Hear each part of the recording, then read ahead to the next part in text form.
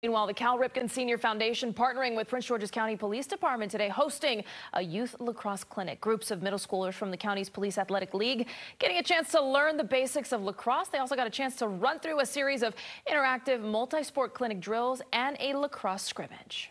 It's really important for the foundation to be out here today. We really love partnering with our fantastic youth partners like Prince George's County Athletic League. We really want to create positive opportunities for kids to interact with positive role models, specifically law enforcement officers. The clinic held at Robert Calloway's Senior Field, one of Prince George's County's Police Athletic League's youth development parks.